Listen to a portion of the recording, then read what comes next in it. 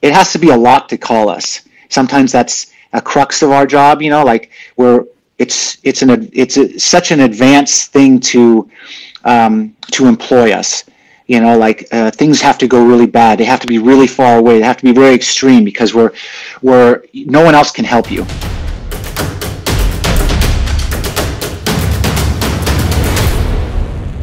Hello and welcome to the World Extreme Medicine podcast. I'm Fionn Davis, your host for the podcast today. I am an emergency and expedition medic, and I'm really pleased to welcome Justin Shook to the podcast today. Welcome. Thank you. Thanks for having me. So just a little update from World Extreme Medicine. At the time of recording, just a few days ago, Dr. Deep Sea, Joe Dittori, one of our previous podcast guests, has just finished his 100-day undersea mission. So congratulations, Joe. Hope you're listening, and congratulations on completing that.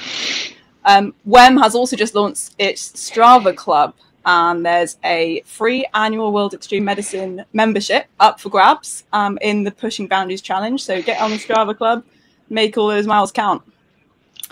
So Justin is a Pararescue jump medic, or PJ for short, with the 131st Rescue Squadron Pararescue. Super cool title, by the way. I'm pretty jealous of that. Yeah, right on. So a little bit about Justin, and it's kind of a long intro because he's done so much and so far. Justin is a senior team leader, paramedic, jump master, dive supervisor and instructor, an evaluator and chief of weapons and tactics at Moffett Federal Air Field in California. He started off his career in the Air Force in 1997 and attended pararescue training and graduated as top student. He's gone on to deploy in Afghanistan, Djibouti, Bagram and Iraq, as well as conducting humanitarian rescues for Hurricanes Harvey and Irma. He's developed tactics and procedures for the recovery of astronauts with NASA, and in addition to all this, has taken part in several adventure races and is an AMGA guide and outdoor enthusiast. When he's not throwing himself out the back of aeroplanes, he enjoys backcountry skiing, running, rock and ice climbing and mountain biking. So that's a pretty epic intro, Justin. Great to yes. Podcast. Yeah, I appreciate it. Yeah, when you read it all, I'm like, God, that's just a lot of stuff. Keeps me pretty busy. So for anybody who's not sure what a pararescue jump medic is, could you just describe what that is and the kind of range of missions that you carry out? Yeah, so pararescue is it's really the only rescue service in the DoD that's specifically designed for rescue and recovery. So it entails a lot of different things, which was my original interest in it anyway. So within the U.S. military, there's a lot of different special operations teams. They have different jobs and everything. So for us, because it's primarily recovery and rescue, it falls under this full range of skills, which is great because I'm into those things anyway. That's like, as you read in the bio, rock climbing and running and skiing and all that stuff. That's all part of the job. So the more that you are good at those things, the more you'll be good at the job itself. But essentially, pararescue is to recover any asset or individual personnel anywhere in the world at any time. So our vehicles to get to work include airplanes, by air, helicopters, boats, diving, and then by land itself, whether that's walking, skiing, climbing. All these skills allow us to get to our job to recover either something or an individual that may be injured or lost. Typically in the combat setting, it's pilots that have ejected, but in the civilian side of it, which also makes this job really fun, it's long-range recovery, parachuting in the oceans to pick up people, scaling mountains to recover people. So it's a full asset of skills to do this particular job. Yeah, it's a whole range of things that you're describing there. It must take a lot of training and time and investment in order to get you there. Before we talk about your training, could you maybe just speak a little bit about how your interest started in it? You mentioned that you were already into rock climbing and mountaineering and things in the outdoors. What made you decide to get into this? Yeah, I think in the beginning, like a lot of us, like you might crave a little bit of adventure and stuff, but you know, there's a military aspect to it. So you kind of crave that challenge. You crave maybe the selection. You know, can I challenge myself? Because everything starts with some type of selection before you really even know that much about maybe what you'll be doing or what the job itself is. So you know, for me, I was interested in. I was interested in a life that was different, a life of kind of adventure, something beyond myself, and also sort of pushing those limits. You know, getting into these selection things. It's all about pushing until you know people quit and you don't. And there's a huge mindset to that, and that was fascinating to me at the time. I just finished college, so it was early 20s. Looked at other branches and just really wanted to be, you know, this was my fit because of the wide range of things that you got to do. You know, you had this heavy medical aspect to it. You had this adventure part with rock climbing, skiing, diving, everything, jumping. And a lot of the other branches have those, you know, have like maybe jumping or diving, but they may not have the medicine. They may not have the rock climbing. They may not have the skiing. You know, looking at all those things, I was really drawn to all of that. Yeah, when you put it like that, I want to do that job. Yeah, yeah. Amazing. And I guess, yeah, there's not many other civilian settings where you'd be able to combine all of those things together. So hence the military was a good fit. And you mentioned there that the selection was pretty difficult. I think I read somewhere on Wikipedia that being selected for Pararescue is one of the hardest. It's one of the hardest training programs you can go through. Is that right? Yeah, you know, people ask those questions all the time, especially with different branches. You know, everything, even from other places around the world. Selection is in a way all that matters. You know, you in order to get in something that's important, especially sort of the special operations community, you have to be selected for that. You have to do something that that pushes you to your mental and physical limits to persevere, because that's the job. You're going to be put in situations where, you know, it's dark, nighttime, you know, cold, all these environmental things, mental and physical stress, and you have to do your work. So that has to be duplicated in selection. So, you know, the thing that is very heavy with pararescue, there's a big water component. So a lot of water work. Other branches have water as well. There's a huge focus on that because we're doing stuff in the ocean. So part of the selection was a lot of water work, as well as things you could imagine, like you're running a lot, you're doing a lot of push-ups, you're getting up early in the morning, you have all these tasks to do, and people are feeling like this job isn't for you, and they quit. Or a lot of times, or people get injured. So you're just left with a handful of people. You know, it's a high attrition rate, like you know, over 90% are failing. So, you know, every week someone's leaving because they quit, someone's getting injured, and you're kind of going on. And once that selection is done, then you actually start training. Then you start going to schools and kind of learning the job before you even get.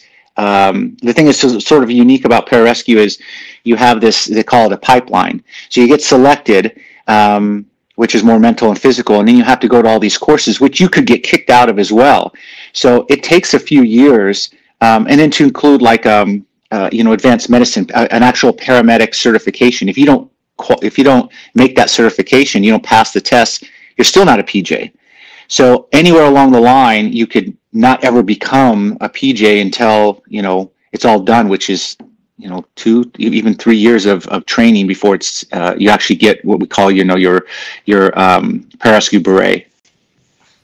Wow. Okay. And so roughly from when you start the pipeline to when you finish the pipeline, do you know how many people make it all the way through?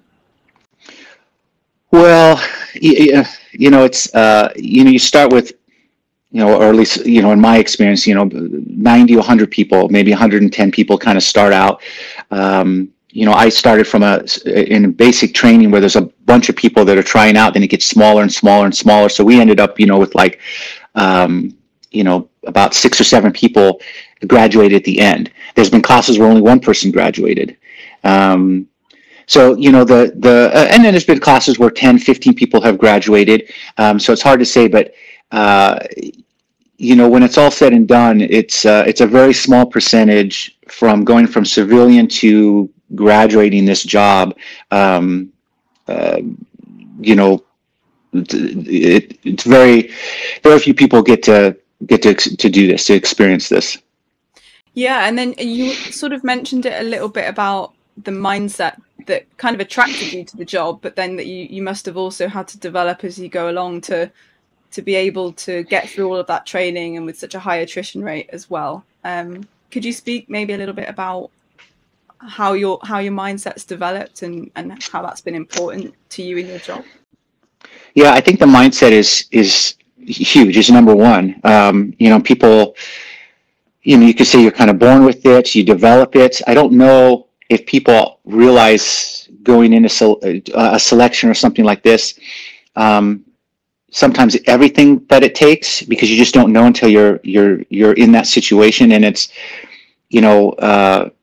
it's impossible to decide to know who's going to make it. Like in the beginning of something, if you were to line 100 people up, say that guy's going to make it, that you don't know. And typically, I think most branches would say this. You could say, well, this individual that looks physically intimidating, that's the guy that's going to make it, and that's not necessarily true, because the mindset comes into it. I think what I found a lot with that is, especially with like a superior athlete, and I say that in the sense of like someone that you could say like a triathlon type athletes do very well in this, because it's swimming and it's running and it's heavy endurance and stuff.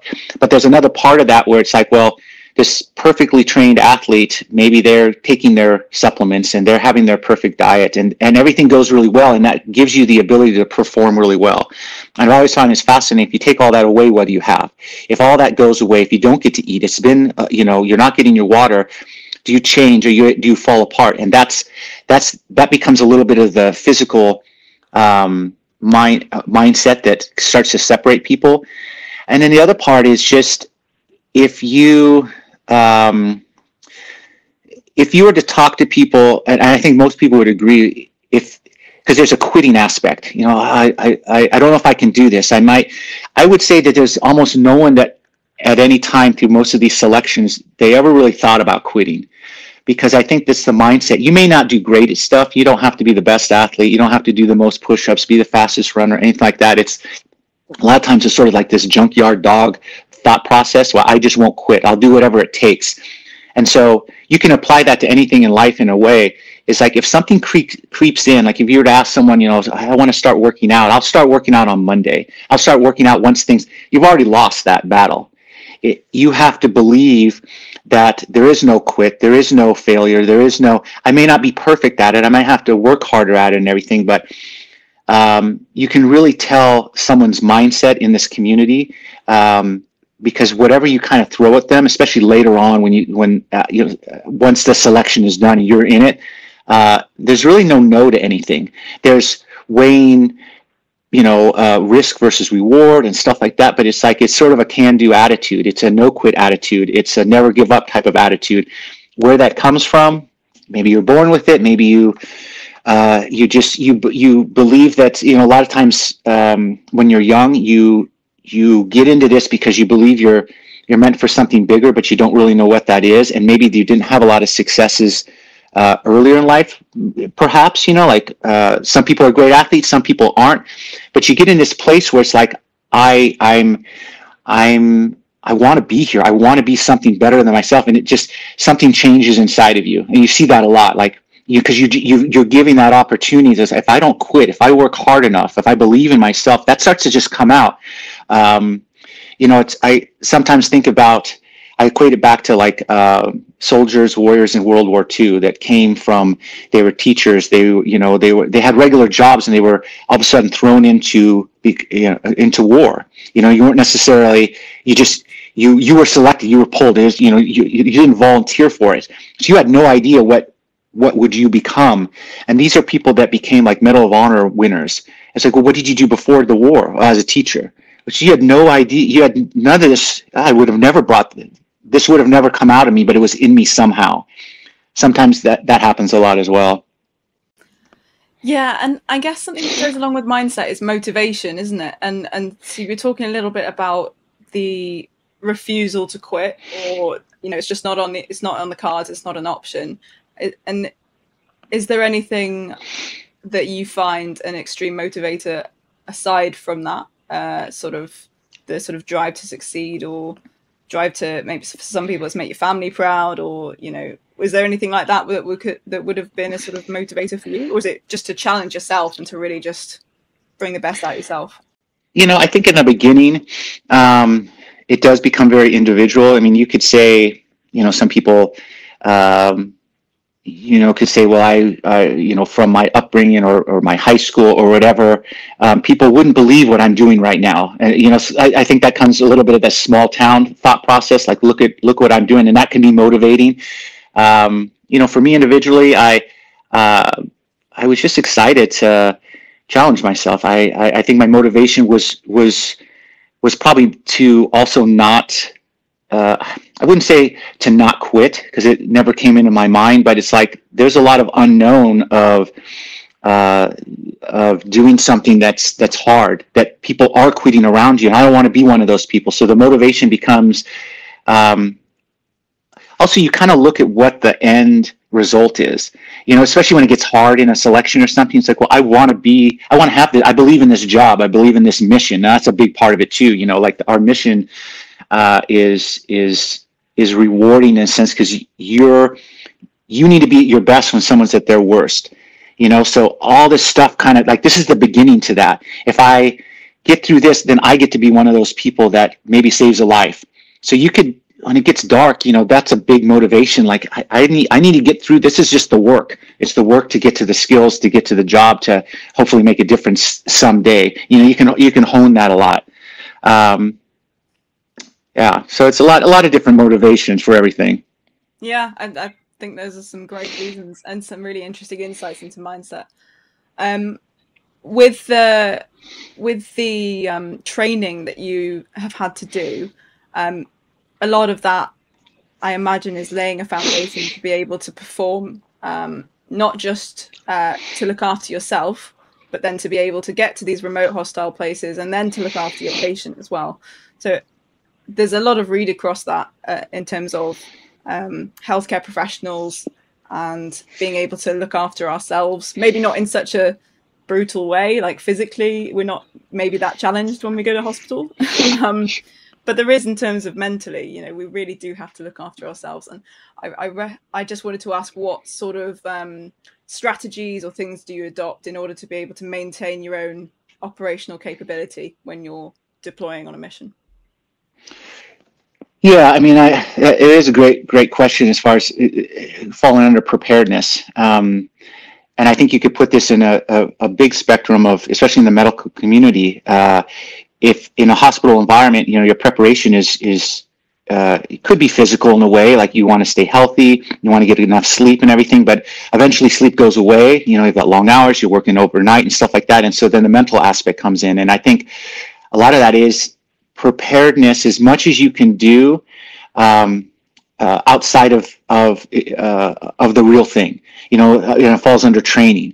So the more you're in the books, the more that you've practiced something, the more that gives you confidence. And I think the confidence then, allows you to be as best you can, for your patient. In our world, training is everything. And a lot of times people always say, like, you don't really rise to the occasion, you fall back on what your training is.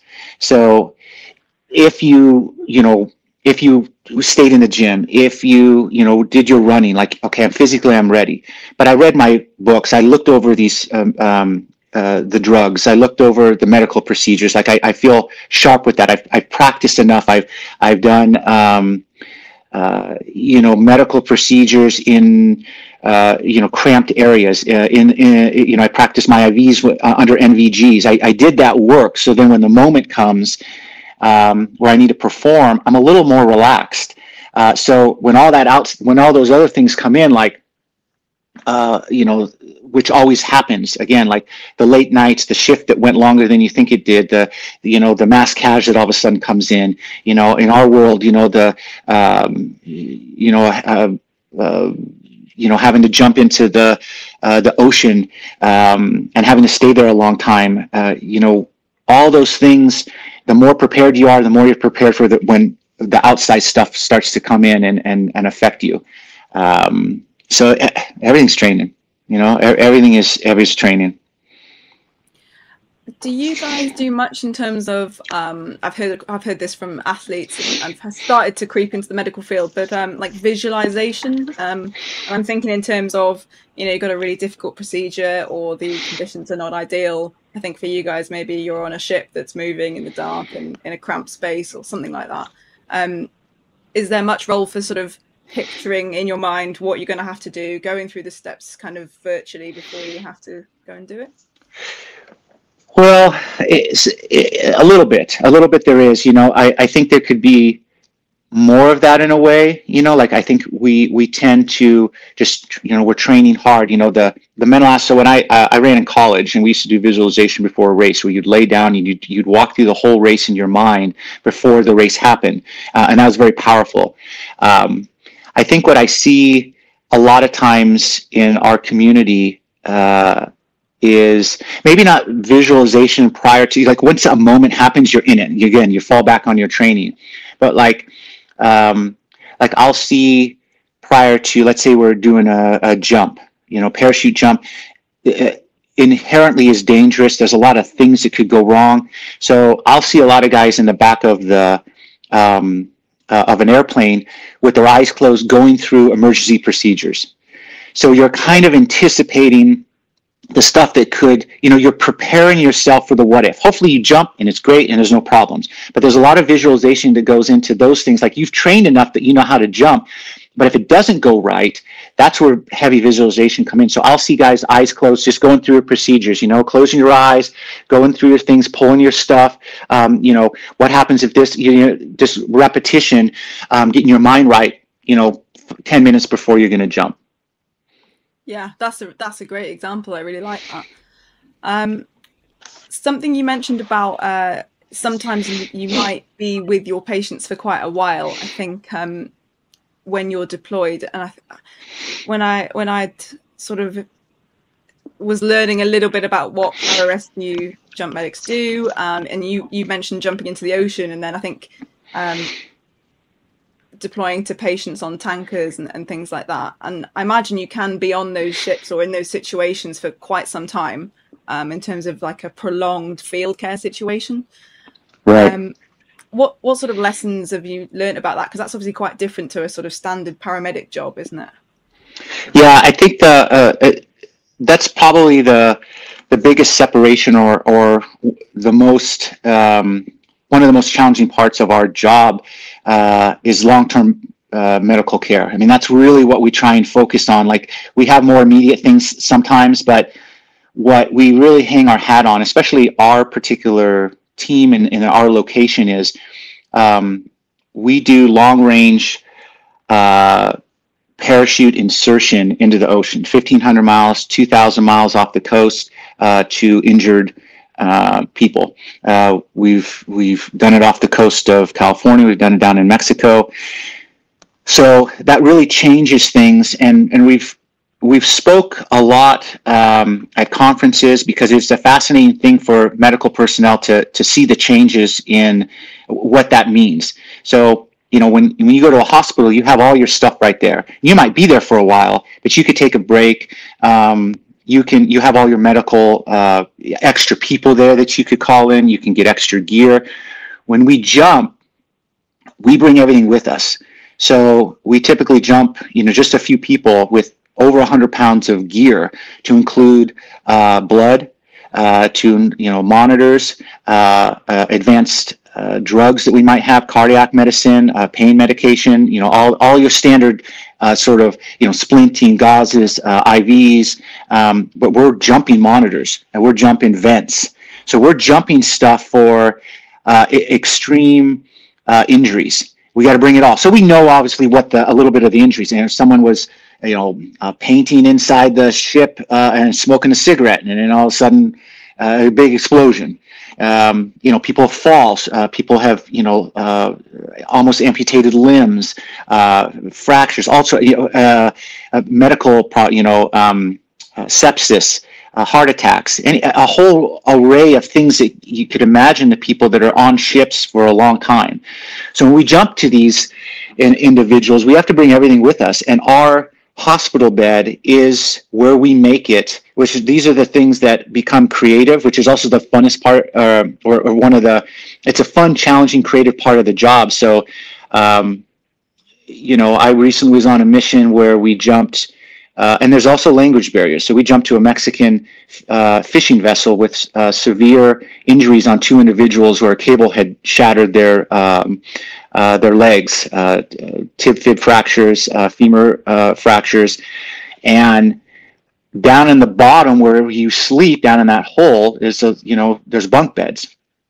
That's our hospital. That's where we brought all our gear, 100 pounds of gear. We set it all up. We put them side by side in 2 beds. We are hanging IVs. We're changing dressings. Like, that's our whole hospital, and we're there for 3 or 4 days. We don't know how long we're going to be there because the ship is moving at a speed that is allowing them to get closer to shore, to whatever. Now, we also have helicopters then. So the jump goes because that's the long range. So we're jumping in unknown to the ocean. So everything we have on us, which is the medical, our own personal stuff, how we're going to sleep, a little bit of food, all those things, there's a lot of unknown to that. We need to be able to survive for 3 or 4 days, waiting for a helicopter to get closer to pick up, waiting to get to shore. And our hospital bed, our area, is the environment. So you try and clean it just like you would. You're cleaning floors. You're asking for, changing sheets if you can. But you're also being creative in the sense of, hey, we need to raise this individual's leg. What do we have? I have a shoebox. Okay, we need some rope or something. How about some shoelaces? Like, you grab whatever. You can't bring everything, so you have to use what's in the environment. So those are the differences, and that's really the specialty of long-range medical care is you jump everything you need, and then you need to think outside of the box to make things last, to make things work, and to make patients comfortable and to treat whatever their things are, their injuries are, until you can get to advanced care. And just leading on from that, do you find that you ever have to ration your resources in terms of, I'm thinking maybe your medication, you can only jump so much, or also you are a resource as well. And I guess you would have to rotate and make sure you're getting enough sleep and everything if you're out there for 3 or 4 days. Absolutely. I mean, that's the whole, I guess, that's the specialty that we live under is you were jumping a small team and you have to manage, not only your patients, but your team itself. They need food, they need sleep, they need to take care of themselves a little bit. So typically we'll put some type of rotation. Hey, go sleep for 2 hours. Hey, you watch your patient, then we switch out. We're constantly working that. We're also, constantly getting, communication, advanced technology, through satellites to bring information, patient updates back to our home station, talking to the doctors that are there. Hey, this is what we got. What do you think? And then we're talking to, the helicopters or the people on shore, like how far out are we? We're a couple days out. Can a helicopter get to us? We're managing all that stuff. And it can be exhausting, but that's also part of the training. That's part of the mindset. That's part of why you went through selection. So when the moment happens where it's been a few days and you haven't eaten very much and you haven't slept very much, you're still able to perform because someone really needs you. And that's really the essence of the job. Yeah, and I think you mentioned about language barriers as well. If you're jumping to a variety of ships, I imagine you get all sorts of different languages. And how do you work around that? Yeah, I would say most of my missions have all been a language barrier. The last one that I had mentioned was everyone speaking Spanish. Now, we did have someone that jumped in that spoke Spanish. That was super helpful. But we have also jumped into languages that nobody spoke. So we will jump in honestly like our phones, so Google Translate. It's amazing how much nonverbal you can do, with stuff, but we'll jump in on iPad, Google Translate or other type of translation stuff that we can communicate with the crew, communicate. So we do the best we can, or we try and get someone online that speaks a language, so we can kind of go through an interpreter. Sometimes that works, but again, we can really be on our own. The Google Translator has worked really very well. We did have a mission that was to a Chinese. It was a transport of equipment, and it was they spoke Mandarin Chinese, and we happened to have a PJ who is also an ER physician that also speaks Mandarin Chinese. So we had him go on the mission. Yeah, brilliant. Use those resources. Yeah. When you mentioned about satellite communications, maybe back to doctors in the US, do you ever find yourselves in situations where you maybe need to be talked through a procedure over the phone? Maybe it's something you've not done before, or it's something rare or unusual, and you kind of maybe can't get them to shore because they're either too far away or the weather's bad, or and they just need that thing to be done then. It's tough to, we're really trying to get advice. So we're either, satellite texting, satellite communication. If we can talk, we're bringing satellite phones, which again, sometimes they're hit and miss. Sometimes we're able to speak, sometimes we're not. So it's very helpful to be able to get information back. But a lot of times that's also the essence of the long-term care, is like, if you can't, you're on your own. So you still need to figure it out. Very, very helpful with advanced stuff. We've had sepsis patients where it's like we have questions about antibiotics. This is all we brought. We've had some where, again, I was on one where we really needed to push a lot of pain meds and antibiotics, but we ran out and we don't have so much. So it's like, okay, we used this amount of antibiotics. Can we start using our secondary? We call back. Can we mix this a little bit? Yeah, no problem. You can mix that. So we're getting those. As far as like procedures, that would be, that's kind of what we train for. Like, we know what we're getting into. It may be something that we don't do all the time, but we're jumping in as much information as we can. Again, books, our medical handbooks, try and get information as much as we can from, at home station before we launch. And then you're kind of doing it live. We've done pretty advanced debridements from infections on ankles and legs that we just had to debride. Those are skills we're not doing all the time.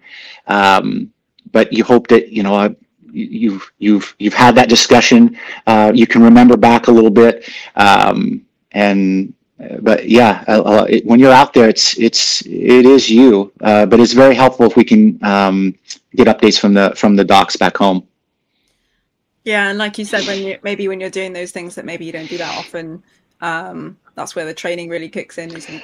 Yeah, and it happens all the time, because it's not like we're not an ambulance service at a hospital, ER service that you're getting it every day. Like, that's great. You're running codes, you're seeing patients, everything. Like, it has to be a lot to call us. Sometimes that's a crux of our job. Like, it's such an advanced thing to employ us. Things have to go really bad. They have to be really far away. They have to be very extreme, because no one else can help you. You can't get anyone else there. Who can jump to a ship with all the medical gear? You start looking at that list. It's like, well, only these guys. So we don't get to do it that often, because that's not happening all the time. So, these big advanced jump missions might be only 1 or 2 a year, and you have to prepare all year round for that moment. Which can be hard. You can get complacent a little bit. You're like, I don't know about that. I'm not going to look at that. We have medical refreshers that go every year. You try and soak up as much as you can. You try and be a sponge during those times. And then, there's a lot to do. We're doing tactics. We're learning, keeping our jump skills, doing our dive skills, obviously trying to keep up our medical skills. There's always going to be stuff like, man, I haven't seen this in a long time. And that's part of the gig. Yeah, I was going to ask you about that, actually. When you're training for such a variety of environments and missions and really complex medical stuff sometimes, how do you stop yourself from just getting complacent or getting fatigued from all the training that you're doing for that moment, maybe once or twice a year? How do you sort of motivate yourself? Well, it's sort of jack of all trades, master of none is sort of the, the joke that we have. Like, man, I wish I was an expert at everything. And you can't. So you manage, some people are are better at other things, are better at some things than like, you might be a big ropes guy, you climb on your own, you're really into it. So maybe you don't practice the ropes that much because it's, you're really good at that. Some people, we have guys that are part-time that work at fire departments. Obviously we have a part-time guy that's an ER doc. He's probably not going to practice too much basic medicine. He's not probably going to do random IVs, during the day to keep his IV skills up. Like, probably not necessary. Some guys are really into shooting, so they might, feel like they don't need, they're shooting more on their own, or it's they have a background in it or whatever. So really what you try and do is you try and focus on the things that you aren't comfortable with doing. You try and like incorporate that. Now we have a whole training program for a whole year, and we try and hit a little bit of everything, but it's also on your own. If you haven't been in the books on medicine, that's your job to try and do that a little bit. It's a constant, there's never a complacency, because it's too important to be complacent. You may wish you could do a little bit more. You may wish that you had a little bit more time. I mean, I wish I was on the climbing wall a little bit more. It's been a while, but you're never complacent. You just never feel like everyone's always craving for more. Give me more. Give me more. I want to go on this course. I want to go to this course. Well, we can't go to everything. There's still admin. There's still like logistics of admin day-to-day stuff that sometimes occurs. But the complacency never, I would say, it very rarely sets in, because it's too important that you might get called, and you don't want to be the guy that gets called and isn't prepared. That's the worst thing in the world. Yeah, it's really inspiring to hear things like that, and that's why I really enjoy doing these podcasts. Actually, is to hear people who are really high performing individuals and in high performance teams, and people are never big braggers about it or anything like that. Everybody that I've spoken to in that situation is always really humble and really keen to drive their own self-development, and never gets complacent, and it's just really inspiring to hear. So yeah, thanks for that little motivator for me. Get back in the books, find out what I don't know. Yeah. So we'll move on a little bit to some of the environments that you've deployed to. So you have recently been working to train some of the Ukrainian forces, is that right? Yeah, we have a partnership with our team out in California. So kind of before things had kicked off over the last couple of years, we were trying to get over there to do training. We have similar groups over there that are trying to get more medical. They're trying to do more jumps. It's kind of like a Ukraine PJ team, and that partnership allows us to do some training, to do joint training. To work with them from at all levels. Over the last probably decade, at least a couple times, I've been able to participate, go over there. There's been some large worldwide exercises. A few years ago, they had a huge exercise there where people from all over the world went there. There was, planes, helicopters. We're doing our part. We're doing our training. We're part of the exercise. So we're doing a little bit of training, and we're doing things live. Like we jumped all together. We did a mass cash training event together. So, everyone's kind of, exercises are great. Obviously things have changed, because now it's this active war has, there isn't, no one's going over there to do training, so to speak. Like they're in it right now. So the support comes in different ways. But in the past, this was a great opportunity to do a partnership with them. Again, with these big exercises, and then in the smaller ones, we went over there and got to meet teams and share knowledge. I imagine you must get requests like that fairly often from countries trying to develop that sort of capability. Do you find it's a two-way street? Do you do you learn something from them as well, or is it mainly you guys instructing them? Well, yeah. So I think I've been lucky enough to be involved in a lot of these additional training things. The partnership, like the Ukraine partnership, is on a larger scale. But like I've gone down to Colombia, and this was just set up where it's kind of joint training. The Colombian their SF team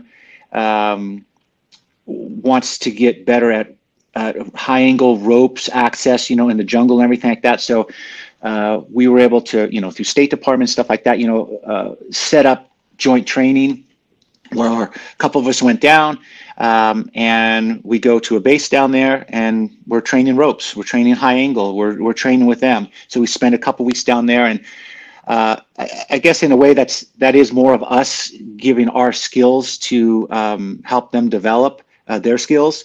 I mean, they're doing things, you know, especially live jungle warfare that we're not involved in at all. You know, they're involved in things that, you know, constantly. So we learn from them as far as that environment, and we're giving our skills, which is the reason we're down there. Like we're there to, you know, in a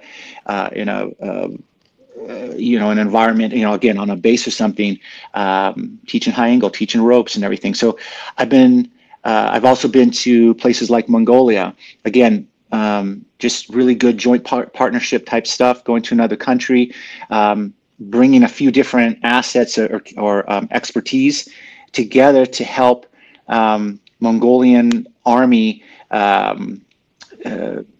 do river crossing, kind of work with, because they're going to deploy somewhere where they needed to have some skills on protecting the borders to cross rivers with big equipment. So that was another great, so all we were doing there was just really teaching people how to drive some small Zodiac boats, because that's part of our expertise, going down rivers. You know, we are also doing water confidence. So we can bring all that stuff. So anytime you go to another country, you're learning their customs, you're learning about them, and that experience is so rewarding.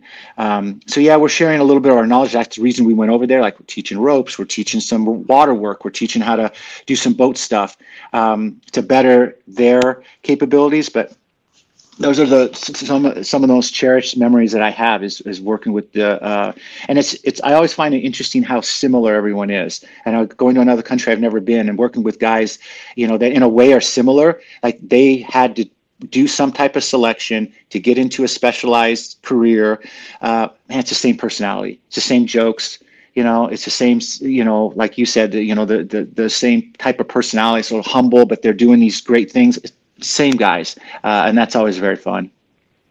Yeah, I bet it's an amazing sense of community, and a really kind of you're already self-selected to be similar people, aren't you? Because like you said, you've already been through the same selection process and sort of formative experiences and things. Yeah. I think we mentioned in the intro you did a little bit of work with NASA in developing tactics for astronaut recovery. Could you tell us a little bit about that?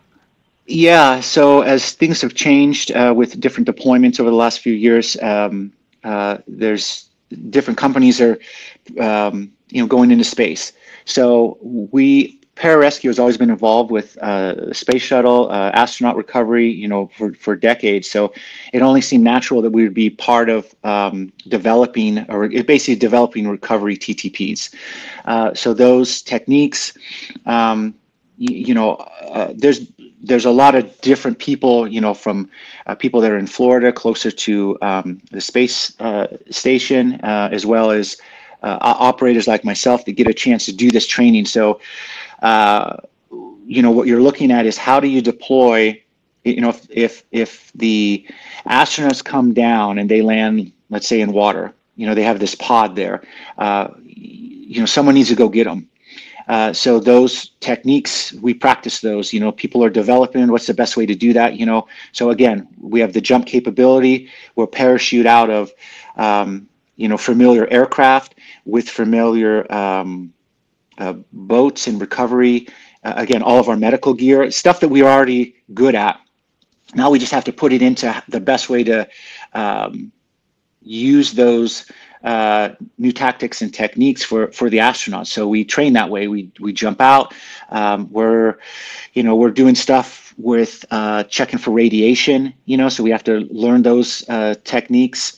How to board the pods themselves in rough seas. How to really create a little water world. So that's sort of the procedures for that. Like, we need to jump a team out. We need to bring boats with us. We need to bring medical gear. We need to be able to board the pod itself. We need to be able to secure it, keep it from moving. And then we need to be able to make access. And then once we get in, the astronauts themselves, who just came from space, they'll have medical concerns. So we're, what's the best way to treat them, to get them out of the pod, to get them onto our platform that we created, and to wait for ships to come and get them.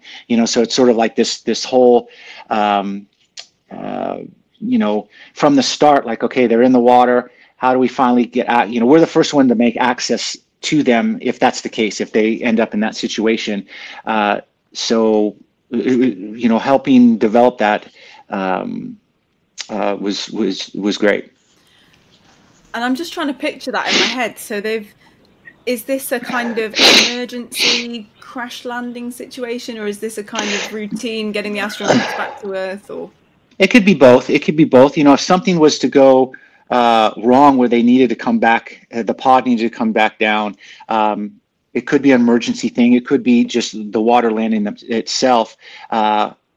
We get put on alert for these things. So let's say it was initiated that we needed to do the recovery. We're already on alert. We're already either flying or close by. And then this whole thing, it gets initiated. And we kind of know what to do because we've practiced this a little bit. We've read the TTPs for it, how we're going to board, even down to the medical stuff, like what each astronaut's supposed to get. Are they getting an IV? Are they getting motion sickness medicine? Are there, and then once we get them out of the pod, we're bringing our satellite our satellite communication, so we can communicate with the next level, which is either a helicopter or a ship or whatever the recovery process is. Yeah, it's a whole chain of events to get them, yeah, get them back yeah. to safety, isn't it? Okay. So just moving on a little bit from that, all these cool missions and amazing places that you get to go and do, lives you get to save, in a very, very real sense. Sometimes people say, "Oh, you're an emergency medicine doctor. You must save lives all the time." That's not really true. Like 99% of the time, I don't think. But you really do get to make a massive difference to these people in pretty dire situations. How do you then debrief that with the team and bring out the learning and things, so that you can improve in the future? Yeah, I would say, the debrief is like any, you could say business, or especially in the military, like everything's a debrief. And when we did something, we debrief, we talk about it. So it's just ingrained, like no matter what we do, even at the smallest thing, we're going back and talking about it. Like, did we make any mistakes? How can we do better? Going around the room, everyone has an input, everyone has a say. How did you feel it went? Like, even if we do a simple training event, let's say it's a simple jump, we'll start at the beginning. How did the brief go? Did you feel that, you knew what was going on? How was the timeline? Was it condensed? Did you feel rushed? All those things matter, so we can always improve. Like, the debrief is the foundation. It's as foundational of any training event, especially mission. Then it becomes, we're also writing things. So not only are we doing a debrief on the simplest tasks, how did it go? How did everybody feel? Can we learn from this? Any mistakes? And we always say it's professional. It's not personal, because sometimes you got to call people out. Like, man, you really screwed this up. What's the deal? I was tired from the night before, or whatever. Like, you got to get real with it. That's the best way to have a debrief, is to keep it at this professional, so people don't take things personally. And for the most part, especially in the military, that works pretty well. Missions and things that, again, like when we do these big jump missions, this gets written up then. So a full after action report gets written, is as much as you can.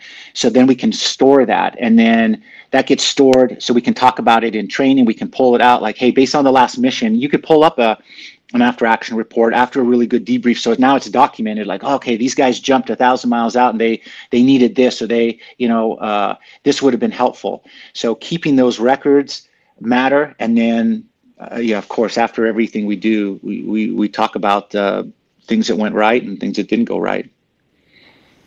Yeah, I really like that, keeping it professional, not personal, because that can be a real challenge when you're talking about negative feedback. Yep, absolutely. And then with the storage of your feedbacks and keeping it as a document, is that accessible to like other teams that maybe weren't involved with the job, or so that they can maybe say, sure. Oh yeah, we're going to go and do a similar job. Like, what did these guys do? Oh, they did this. Like that worked well. Can they? Absolutely.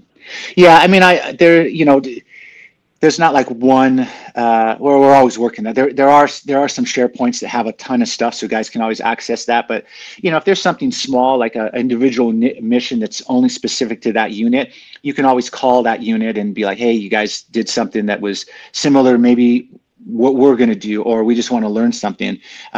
It's super easy to share files. I remembered what I was going to ask you about the astronauts. I had a question in my mind, and it was with the development of sort of private space travel and, Elon Musk and all of this. Is that... So I imagine if they have a emergency, it would probably be you guys that's going to have to go and sort of rescue them. Are you having any input into their processes or their protocols or anything like that? Or have there been discussions about how that will work? A little bit, yeah. Things have changed. So I'm only speaking from a little bit of my experience a number of years ago when exactly like you were saying, it was with SpaceX. We had the opportunity to go down to down in LA area to go to where they're developing a lot of stuff. So what we went down there to do was see some of the development, the pods themselves and everything. But our specific thing was we just wanted to have a little bit of time to work on, to feel around the pods themselves. Like, hey, if we had to bring someone out from the top, we'd have to set up a little bit of a rope system. Can we play around with that a little bit? And it's not in the water; it's just sitting there in the building. And we had a chance to do that a little bit. We also had a chance to okay, so how do we backboard a astronaut and just bring him out, the 10 feet or so? Like, that's not that easy. It's very small and cramped. So we kind of practiced on a benign pod in the development center to work a little bit of those tactics, to see, hey, this will work, this doesn't work. So we had a little bit of experience with that. Again, this is a few years ago I had a chance to do that, but yeah, we did some stuff with that. Yeah, interesting. Yeah. And then as we just sort of close on the podcast, I wondered if you had any sort of best cases, best rescues sort of thing that kind of stand out in your mind from your career that you could maybe talk about. Well, I think things that become memorable or rewarding, like I was talking a little bit about working with other countries. It's super rewarding. Working with Mongolia, we had a chance. This was training in a way. We're training them, but it's all real in the sense of the work that we're doing. We went to an area very north, very isolated, very remote, because we're working on a very remote river, and you're doing your training during the day that you're coming up with, but the culture, the community there, they wanted to share Mongolian culture with you. So they set up a whole thing where their song, their dance, their culture of riding horses, bow and arrows, they set up a whole thing for us. So even to the food, how they cook with the hot rocks that you also put in your hands to warm your hands, and you're also cooking with it. The beautiful dance of their culture, we got to see that. So we got to share all that during training. Those are some of the most rewarding experiences, is going to another, that's so rewarding in the job. Yeah, there's of course just saving lives is the bread and butter, and I was talking about the Mexican fishing vessel where there's two individuals there.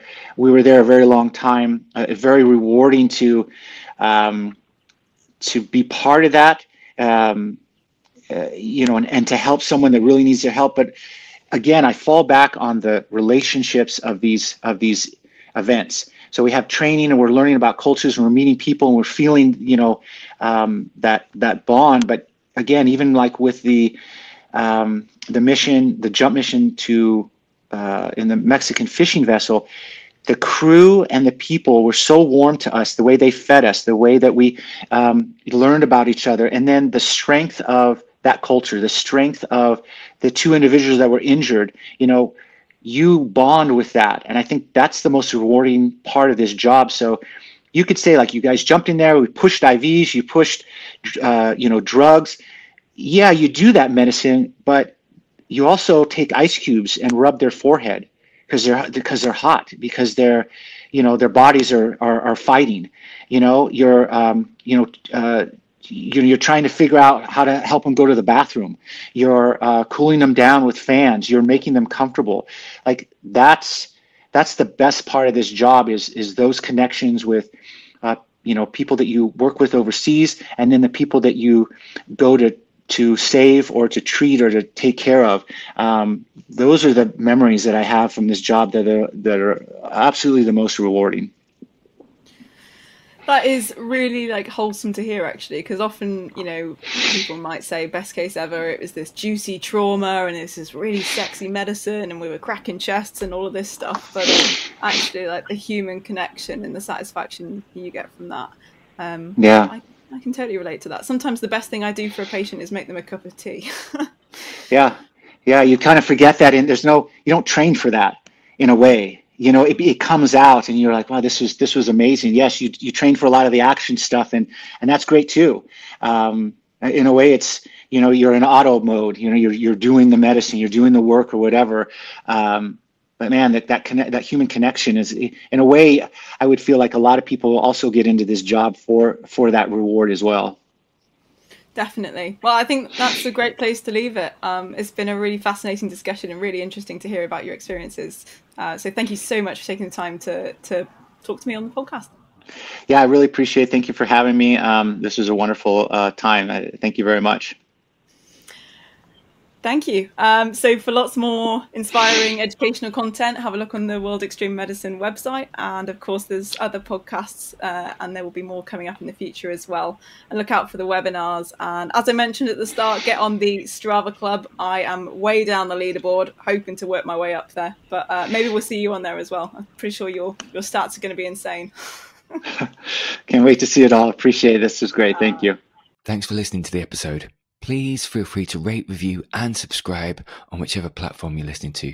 Please also head over to the World Extreme Medicine website, where you can find more engaging content on extreme medicine webinars and indeed a collection of courses from our global network, including humanitarian, disaster relief, expedition, space, military, tactical and performance medicine.